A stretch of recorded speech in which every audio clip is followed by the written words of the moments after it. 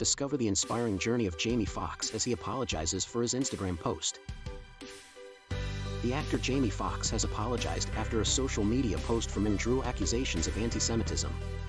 Foxx's post, on Instagram, read, "They killed this dude named Jesus, what do you think they'll do to you? #FakeFriends #FakeLove."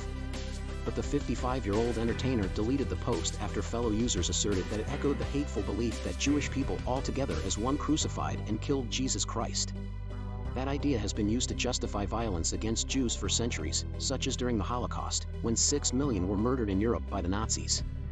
A major document signed by the worldwide Roman Catholic Church's leadership during the Second Vatican Council in 1965 officially condemned the idea that Jews were collectively guilty for Christ's killing.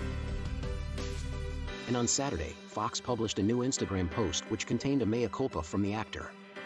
"I want to apologize to the Jewish community and everyone who was offended by my post," Foxx's statement said. "I now know my choice of words has caused offense and I'm sorry.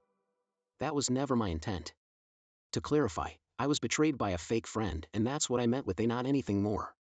Foxx's apology concluded with an expression of love and support for everyone, including the Jewish community, along with another offering of deepest apologies.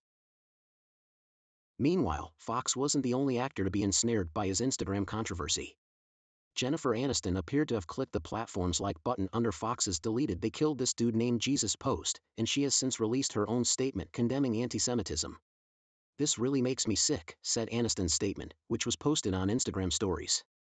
"I did not like this post on purpose or by accident.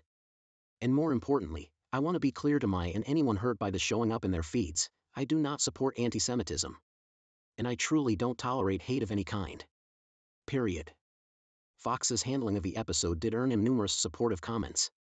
Alongside the actor's apology Saturday, music producer Brian Prescott wrote, "Anyone that has been around you knows that you have no hate for anyone. You're the best, don't let anyone make you think differently." The actor Portia Coleman added, "People can't even speak anymore without someone being offended. You were clearly talking about someone you thought was a friend who turned out to be a backstabber. Society is so sensitive these days."